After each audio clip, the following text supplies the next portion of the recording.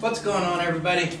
So today on Puddin's Fab Shop, we're going to talk about AN fittings, and we're not going to go in real detail of AN fittings themselves. I'm going to show you a technique that I just figured out that works for me when I was building the fuel lines for the Travelall project. If you don't have the right tools to do this stuff, maybe it'll get you out of a pinch too. Let's get started.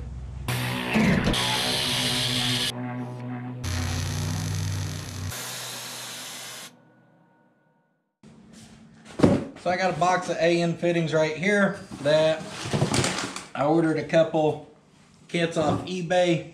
This is dash 6, which is equivalent to 3/8. I'm building my fuel lines out of this stuff, the supply and return, and my transcooler lines. So I went to build the fuel lines yesterday, and when I was cutting it, the stuff was fraying. It was a pain in the butt to do. So I figured out a way that worked for me. I've never seen it done like this before. Now that being said, I've never researched it to see if it's been done before. I have these 180s right here that are hideous. Everything they sent me was supposed to be black, and they sent me this. I'm going to use one of those and show you how I cut and put that fitting on. That saved me yesterday. So let's get going. There's several different techniques out there for cutting this stuff. I wanted to use what I had available without having to wait or go buy anything. So I've seen several where you wrap tape and then you cut it with the die grinder.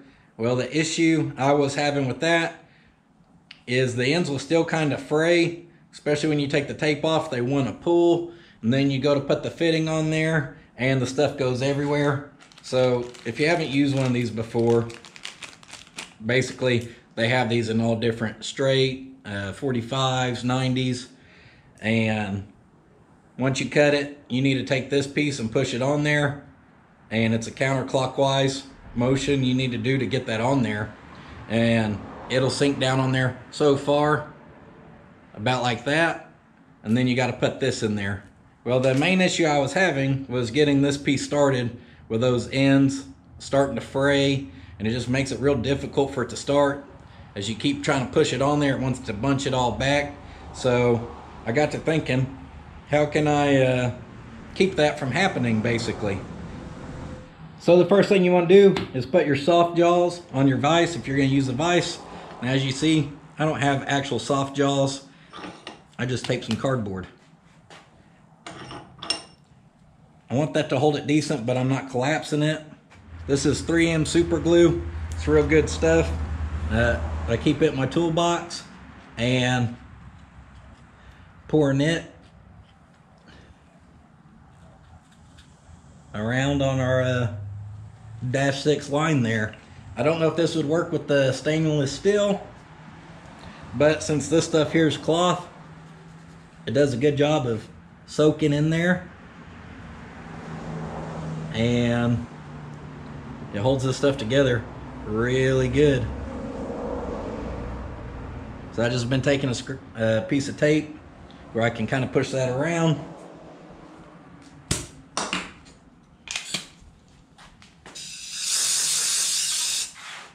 I've been using air to help it dry a little quicker. I tear me a little piece of tape here, and I'm not really relying on that tape to hold that together. The super glue is going to do that now. The tape for me is just for a guide. It helps me cut straighter.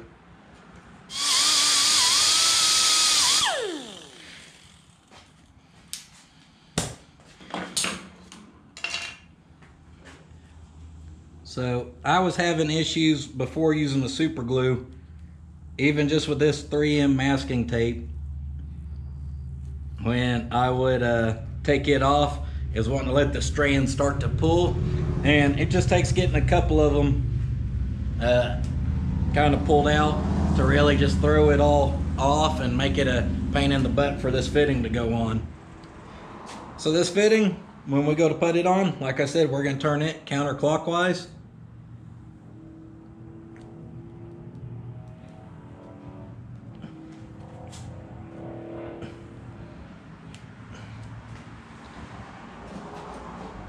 So that fitting I can already tell you just started a lot easier than any of the black ones did. I don't know if they're manufactured by the same people or not, but like I said, this is just whatever I could get cheap off eBay.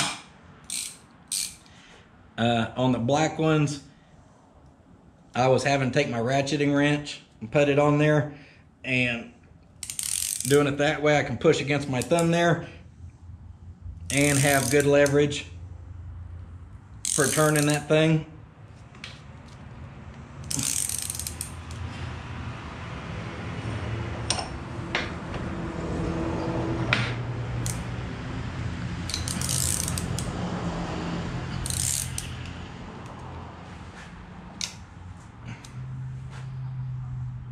Almost there.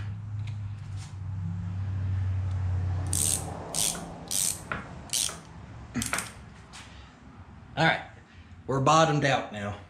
So I don't know if you can really see, but right past those smaller threads in there, there's a lip, an edge, and that's where you got to get that line all the way up too.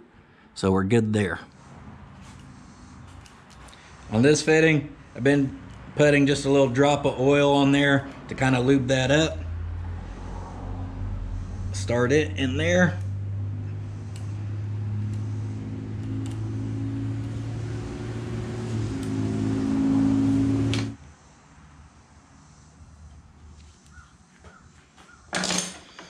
And I've been tightening it down till it gets tight, and then take it till those line up. I took that one a little far, but there it is.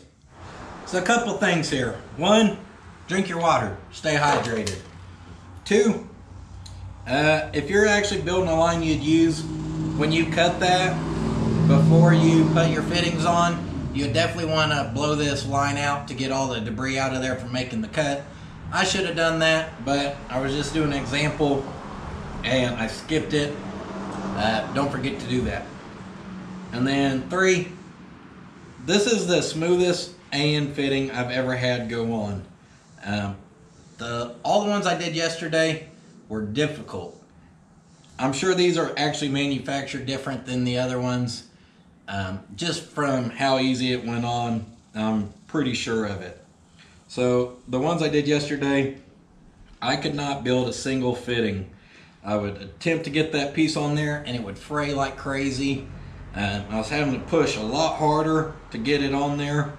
So I didn't build a single fitting successfully without using the super glue. After using the super glue, I didn't have a single one mess up on me. So I know some of you guys are watching this and you probably do these all the time, and you're like, hey man, you're kind of overcomplicating it.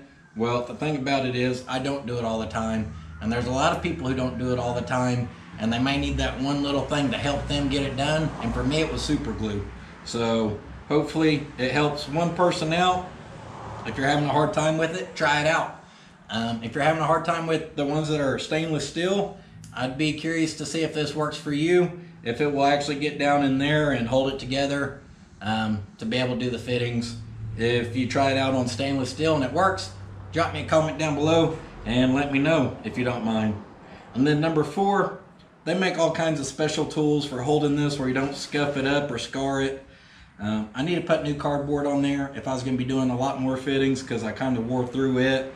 But I didn't really scar up a lot of the fittings on the Travelall, and I'm not going to use special wrenches. I'm building a driver, I'm not building a show car. Honestly, for me, I just don't really care. But if you do care and you want that stuff to look pretty, you can wrap your wrenches with tape. You can use a nice new wrench that ain't wore out, as long as there ain't no like beveled marks in there, and you can have a little bit better results of not tearing that up. So guys, that's it for this video. Here's my supply in return that I built yesterday, and my fuel system consists of a tank. We do have an inline fuel filter, and it's AN all the way up to here where they'll connect to the fuel rails. If you want to check that out, it's a totally separate video. A lot of good stuff in there. So if you're new to the channel, please check out some of the videos where we're building this Travelall. It's a pretty cool project, and hopefully I have some more videos you guys will enjoy. If you always come back, thank you guys for coming and watching my videos. If you're on Instagram, I'm on there at Puddin's Fab Shop if y'all want to go give me a follow. And I'll see you guys next time. But don't forget, sitting on your ass won't finish your project.